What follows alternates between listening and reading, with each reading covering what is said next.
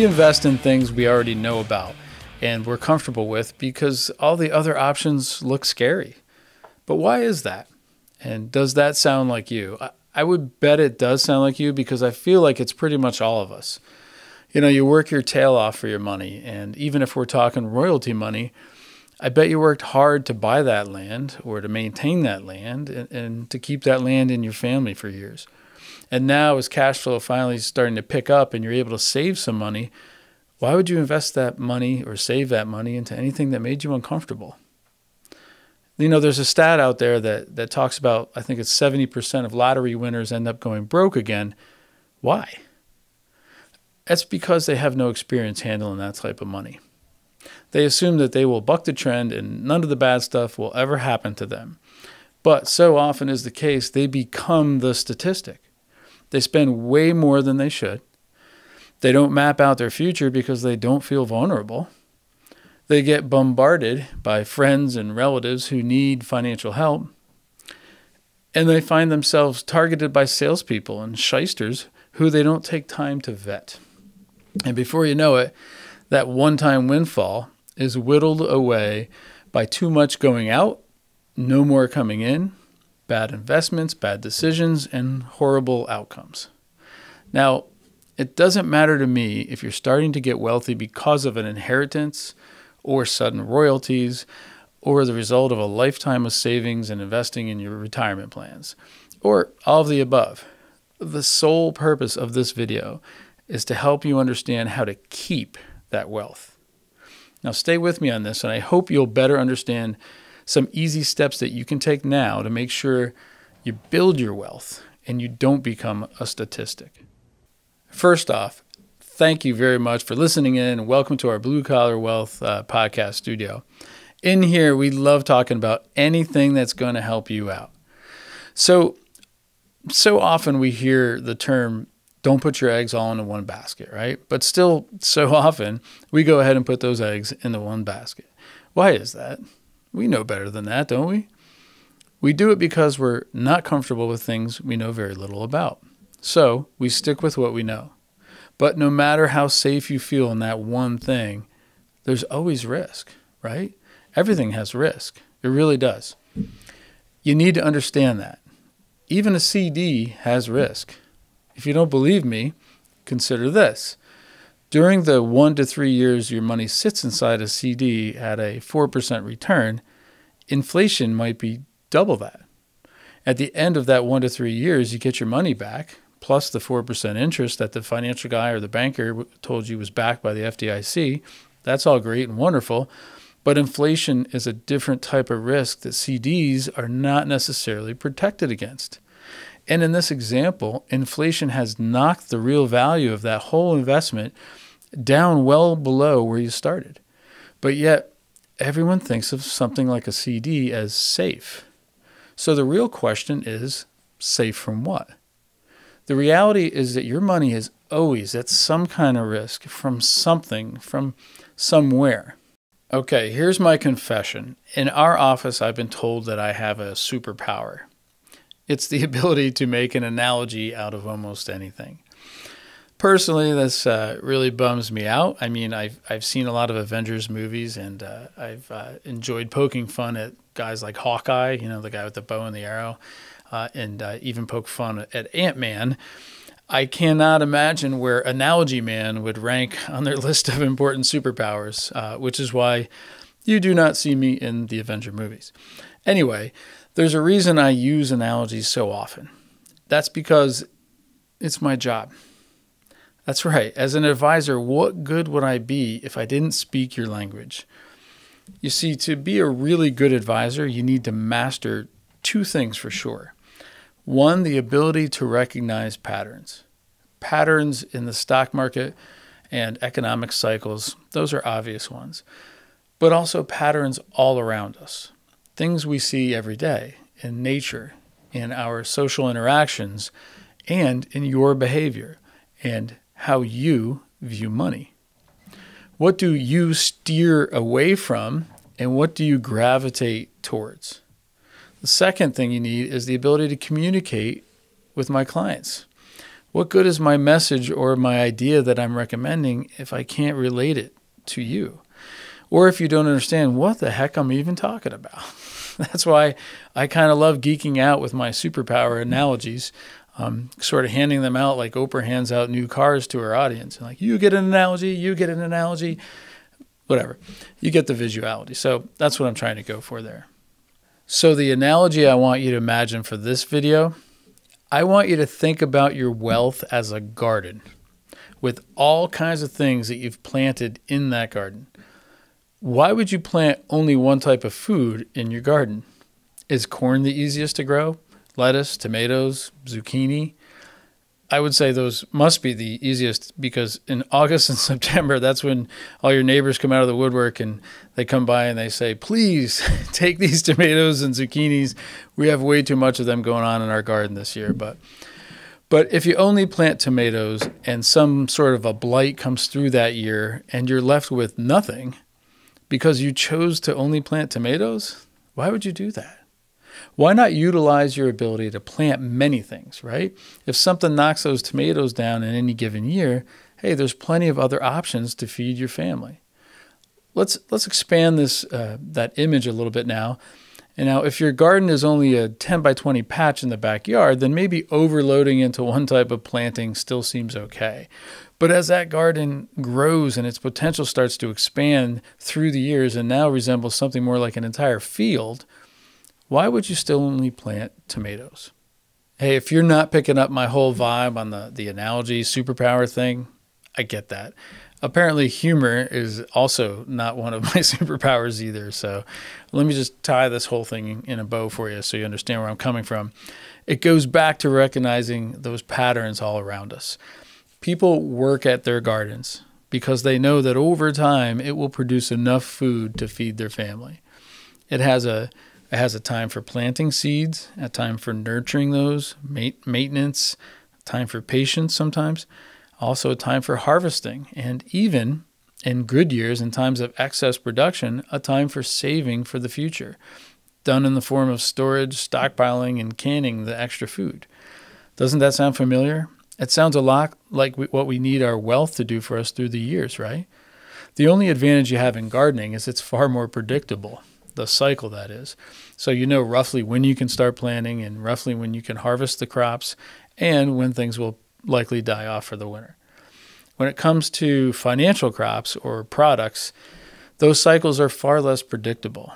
A bull market can last for a year or two or more than a decade. Inflation, as we've seen, can remain dormant for many, many years and then suddenly show up at your doorstep and catch you by surprise. That is all the more reason to work at and plan for sustaining and building your wealth. Don't be a statistic like those lottery people who just assume things are going to work out and foolishly let stuff happen to them. All those reasons I just talked about illustrate why it's important to have the right advisor or coach to help you build this and maintain this wealth as it grows and for as long as you can. So let me be clear first, though. I used an example earlier about how CDs might not be your best defense against inflation, but I don't want you to get the impression that I'm against CDs. They can be an important part of your whole portfolio. We have clients that have CDs. In fact, many of the CDs that we can put into their accounts right now are paying reasonably higher interest than many of our local banks. That's right. Due to natural gas royalties, many of our local banks are overweighted with deposits. More deposits than they can lend out right now. So we've been seeing a trend currently that their CDs just aren't keeping pace and keeping up with the national rates. But my point is this, that we're recommending CDs when we feel it helps you achieve your long-term goals and they're a good fit in your garden. What bothers me is anytime I see people in the financial field start to offer everyone a whole bunch of one thing, like CDs right now or fixed annuities. Of course, CDs are an attractive thing when the stock market just had one of its worst periods in history and real estate values are dropping for the first time in a long time. But offering any one product up to an investor like it's the ideal solution for them right now, it's kind of like giving them a sugar high. It's like handing somebody a candy bar every time they're feeling hungry. Sure, you'll be their hero for the next hour, but how is that really helping them and nourishing them to grow and get stronger over time? I feel like when times are good out there, everyone wants to consider themselves an advisor. But when volatility increases and conversations become difficult, a lot of advisors turn back into salesmen and product pushers. It matters far less to me how much of your money you invest versus how you spread that money and those investments out. How many different things are you planting in your garden? Don't give up on one crop or investment just because it had a bad year, and don't overload on one crop just because it's having a good year now. A true advisor should be encouraging you to spread those investments out, especially as your wealth increases. He or she, they should be showing you all kinds of things that you can consider. And as I started this video by stating that we only want to invest in things that we know about or we're comfortable with, then your advisor should be working with you to show you a lot of options and bringing you up to speed, not only with how they work, but how they fit into your life and why that investment should bring you even more stability and possibly less overall risk versus what you're already doing today. That's what a client and advisor relationship should look like. And as a client, you're always 100% in charge. But as an advisor, if all I ever do is say yes to everything you talk about, then what value do I bring to your life? There has to be some sort of a give and take and a mutual respect for each other, and has to be a clear understanding of what you're trying to achieve over time. Let me run through with you just a sampling of asset categories you should be considering as your wealth grows. We'll start with cash. That's the money you can get at today if need be. So that'd be things like your checking, your savings, your money markets, very liquid accounts. Then we'll move to like emergency reserves, which should be about 3 to 6 months of cash that you would need just in case everything goes bad. Then we move to CDs, which are usually short or midterm investments. You deposit your money into the bank for a predetermined amount of time, and they'll pay you interest for doing so. Pretty basic stuff. Everybody knows, familiar with CDs usually. Fixed annuities, similar to CDs, but they offer tax-deferred growth, and they're wrapped with an insurance product, which is often has bells and whistles that usually equate to additional costs versus just a CD. Bonds. There's many different types of bonds, each with their own risk and reward. So the general concept behind a bond is that you are the lender and someone is paying you interest over time. Stocks. Now, this is ownership in a company, usually a public company, that allows you to share in the upside of that company, but also the downside. So there's risk there too. Mutual funds. That's a collection of a whole bunch of stocks or sometimes bonds. A mutual fund is a way to quickly gain exposure across many stocks and bonds. And they usually trade at the end of each day, at the close of business. Exchange-traded funds, also called ETFs. These are like mutual funds, but more passive, and they're also traded throughout the entire day by the second. Indexed annuities. These are a bit of a hybrid insurance product that gives you some exposure to the stock market, but with limited downside and limited upside. Keep that in mind. Variable annuities, another insurance product that creates tax-deferred growth, but this type usually includes mutual funds within it. And the price of those funds will fluctuate in any given day with the markets. That's what makes it variable, actually. And they can have all kinds of bells and whistles attached as part of that contract or as a rider. But all of those things have costs involved, which is why these contracts can get pretty pricey inside of variable annuities. Real estate. Everybody's familiar with the basics. You can invest in more land, commercial properties, or even into real estate investment trusts or REITs, all of which have their own long list of risks on a case-by-case basis.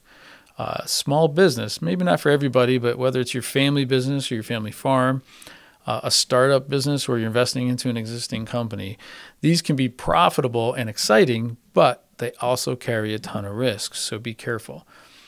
There's so much more that I just didn't cover here. Cryptocurrency, precious metals, commodities, artwork, collectibles. You want to know the scary part? This list can go much, much longer, and I could talk in a lot more detail about each of those items, but don't let that intimidate you from spreading out your money. Even if you crossed off half the things I just listed, that would still leave about 8 to 10 different categories, right? How many categories are you invested in today? How many different things do you have planted in your garden? Hey, this has been a bit more complex compared to most of our other videos for sure. So let me wrap it up in a nice clean summary for you, okay? As dollar amounts get bigger, decisions will become more important, and your stress levels can climb through the roof sometimes. It's not because you're worried about investing in this thing or that thing. It's because you're worried about the risks or the dangers that you can't see coming. A couple of examples would be having to pay thousands and thousands of dollars more for Medicare because your income was too high in a given year, or selling something that generates a profit which kicks you up into a higher tax bracket, or missing out on a tax deduction or a savings that you simply didn't even know was out there, or having a property or an asset titled the wrong way, causing it to go to someone you never intended or split different ways, and then causing unnecessary taxes after you pass. Or maybe worst case scenario, you're losing your land because you didn't take this opportunity to do some planning and educate yourself and your family on how things could work in the future. Don't let yourself be a statistic. You could be a champion here for your family. You don't need to become an expert on all this stuff. You need to be a leader who finds professionals who you can trust and who can assist you to put all these pieces in place. It's not a one-time thing that's super easy, but it shouldn't feel overwhelming either. If you partner with the right people, it should make it far easier, which is why we encourage you to hit that easy button and reach out to us for a conversation if you haven't already. Through some of our programs like Fuel Your Future, and our Future You analysis, along with our detailed tax analysis, we're combining our financial planning professionals and our tax professionals, and we're making it easier than ever. If you reach out to us, we'll see you soon. And if you opt to go it alone, we wish you the very best of luck, but still keep us in mind in case you stumble along the way, or if you'd like a second opinion on whatever you're doing. We'll be here.